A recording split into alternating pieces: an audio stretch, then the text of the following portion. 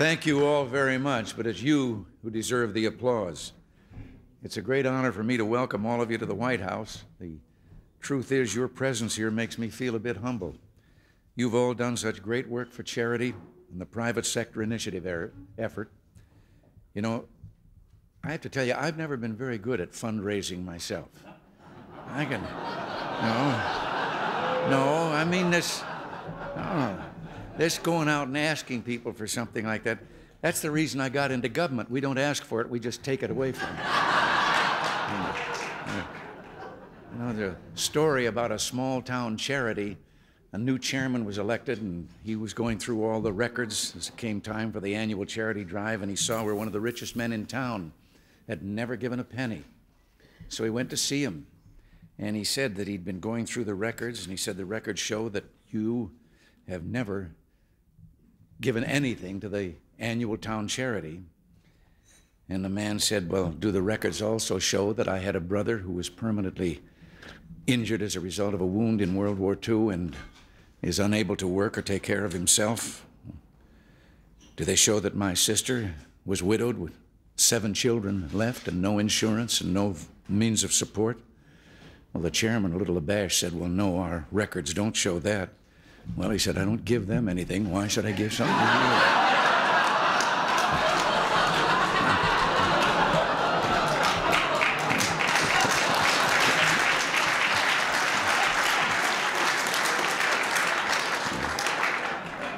Well, thankfully, that kind of thinking is about as alien as you can get, not only to the people gathered here today, but to the American character in general. Perhaps the most striking thing about Americans is their generosity of spirit. The famous chronicler of early 19th century America, the Frenchman de Tocqueville, remarked upon this quality.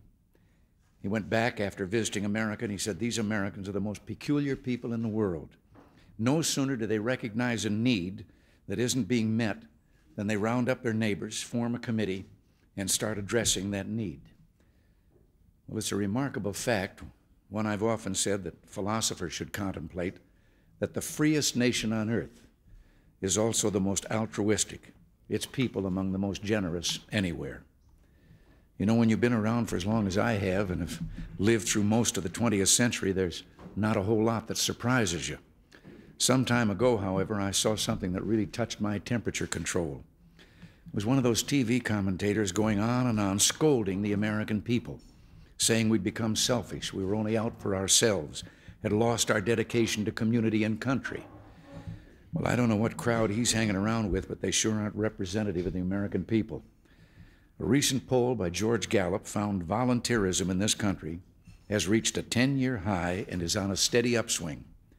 And the report found that despite the high mobility of families in the United States, the increase in women in the workforce, and charges that Americans are increasingly preoccupied with their material well-being, volunteerism continues to grow in this nation. Last year, it set another new record, as it does just about every year. Private giving to worthy causes in this country was somewhere in the neighborhood of $87 billion last year. It's interesting to note the Gallup polls have also found that volunteerism to be a particularly American trait, with charitable activity here far outstripping other countries. So all I can say about those who pontificate about the new selfishness in this country, maybe they should get out of their TV studios and introduce themselves to the real America. Of course, what a lot of these people mean is not that the American people should give more, but that the government should take more. Somehow freely given personal charity doesn't count for them. Only the public dole, bureaucratic largesse that is backed up by coercive powers of the state. Well, government, of course, has its place, but we've seen in the last 2 decades that the impersonal giving of government can often do more harm than good, creating a welfare trap from which the poor and underprivileged can hardly escape. The fact is, it's probably more important to give well and wisely than to simply give. And that kind of intelligent giving, thoughtful charity, and volunteer spirit is what you, the recipients of this year's Volunteer Action Awards, so perfectly exemplify. I wish I had time to mention each and every one of the individuals and organizations that are here by name, but let's just say that the good you do reaches beyond your specific projects and all the many people that you've helped. You're part of an American tradition of neighbor helping neighbor. You're keeping it alive, making it grow. Your work touches all of our hearts, embraces all Americans, and draws them into one community of caring. As that same Alexis de Tocqueville said, these Americans, so generous and always ready to volunteer, are a peculiar people, and we can be awfully proud of that fact. As you know, this great American spirit has caught the attention of people around the world. In fact, last November, the first international conference on private sector initiatives took place in Paris, France, where leaders of 6 other countries got together to hear about our success in America. And earlier this month, while I was at the Economic Summit in Italy, they must have had a terrible spring there, because when we went over in the helicopter, I looked down, all the streets were flooded.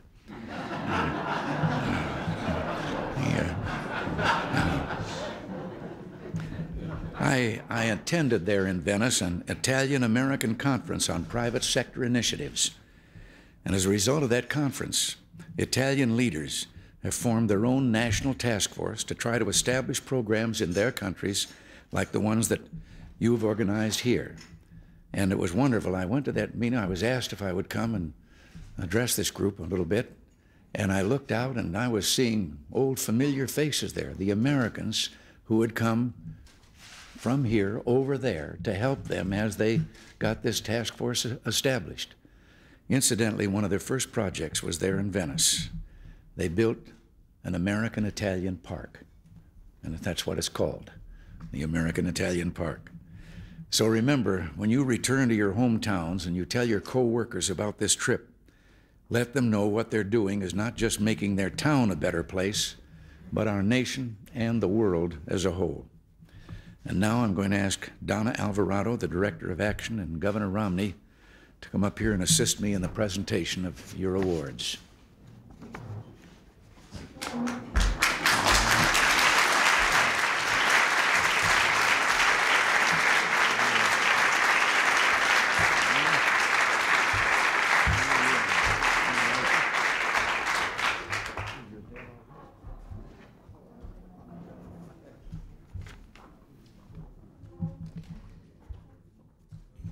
Mr. President, it is indeed an honor and a pleasure to present to you your 1987 Volunteer Action Award recipients.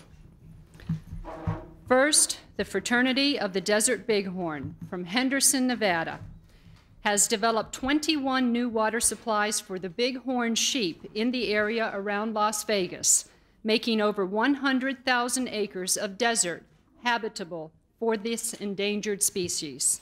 Accepted by Wilford Allen, President.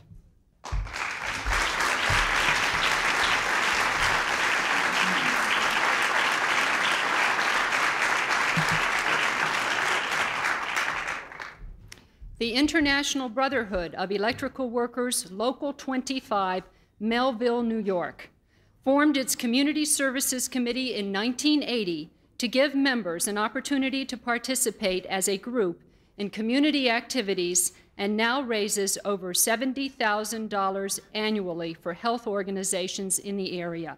Charles Baldwin, President.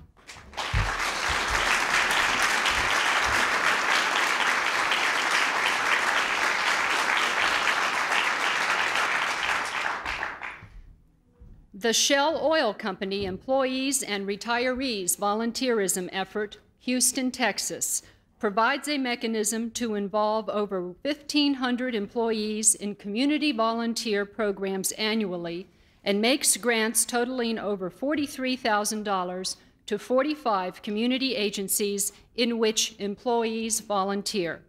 John F. Bookout, President and Chief Executive Officer, Shell Oil Company.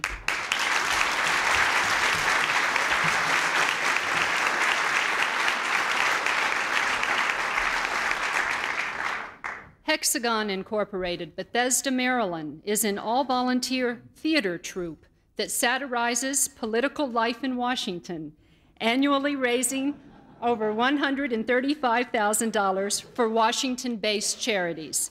Jerry Borger, President.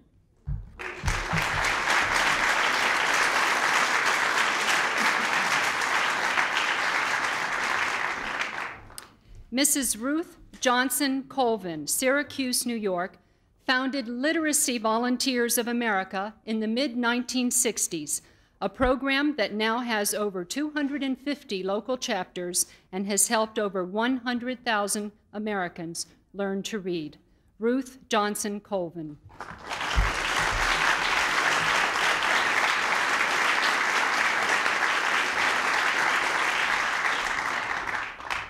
Project Literacy, U.S., the first major public service project to join two broadcasting networks, ABC and Public Broadcasting Service, includes programming and public service announcements on literacy, as well as over 350 local literacy task forces. We have two recipients. First, James Duffy, President, Communications Capital Cities, ABC.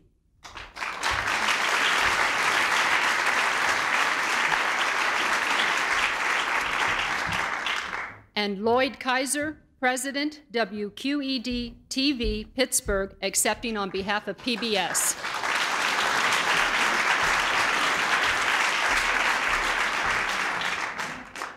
The Los Angeles Orange County Corporate Volunteer Council in Los Angeles, California, adopted Gladys Park in the city's Skid Row section, painting adjacent buildings, cleaning the park, and developing murals which provide information to the area residents on where to find shelter and medical aid.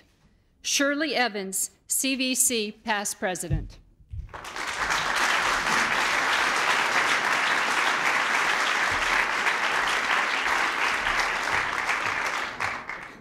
Jack A. Glover, Roseburg, Oregon, has worked for the past 13 years in developing a nature trail along the North Umpqua River in Oregon and drives over 5,000 miles a year on trail business. Jack A. Glover.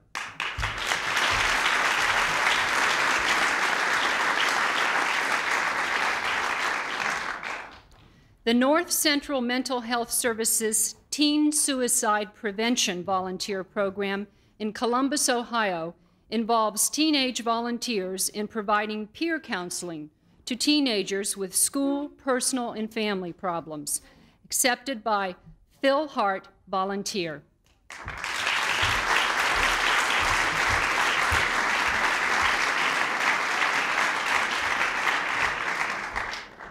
Dr. Robert A. Hinkson, Ocilla, Georgia, is the inventor of the gas-powered jet peace gun, which has made mass inoculations possible, and he is responsible for vaccinating over 15 million people in 30 countries against smallpox and has founded the Brothers Brother Foundation located in Pittsburgh, Pennsylvania. Dr. Hinkson.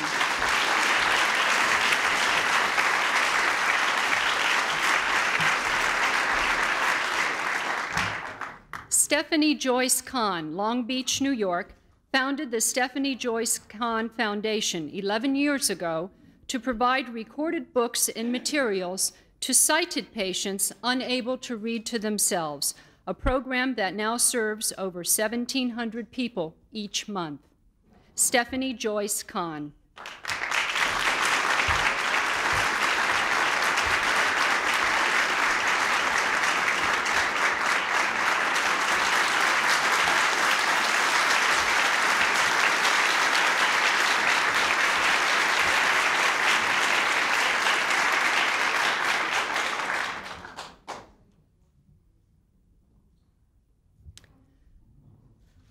Talkline Kids Line, Elk Grove, Illinois, is the first 24-hour crisis intervention hotline for latchkey children, now responds to nearly 18,000 calls annually in the Chicago metropolitan area. Accepted by Lorraine LaSousa Weymouth, founder.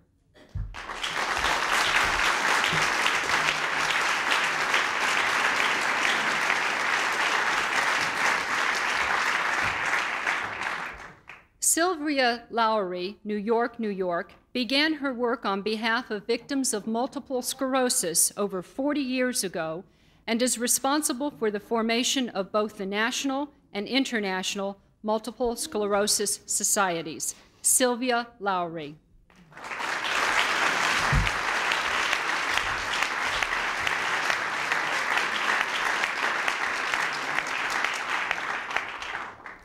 The Campus Outreach Opportunity League, Washington, D.C., works with over 300 colleges across the country to develop programs to involve students in meaningful community volunteer work.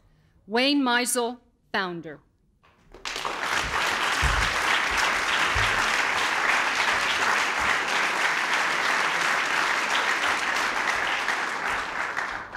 The Volunteer Involvement Program of Exxon Company USA, Houston, Texas, involves over 1,000 employees and retirees in community activities and contributed over $112,000 in 1986 to Houston area agencies. Randall Meyer, President, Exxon Company USA.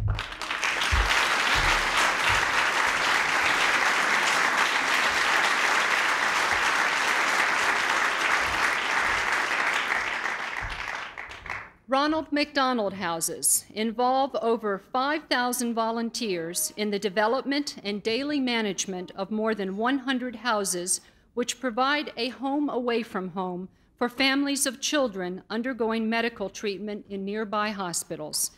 Edward Renzi, President, McDonald's Corporation, and co-founder of Ronald McDonald Houses.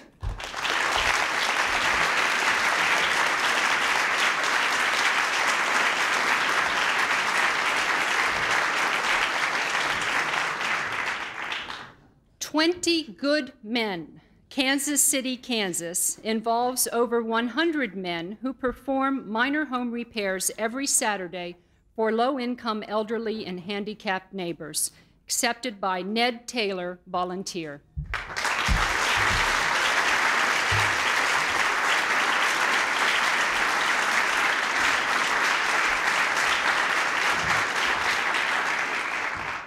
George Wager, Anaheim, California, has developed a wear-resistant identification tag to provide emergency medical information for children and has distributed over 40 million of these across the country.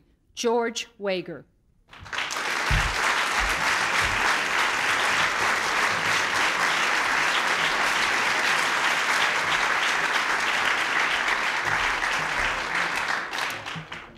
Mr. President, this concludes the presentation.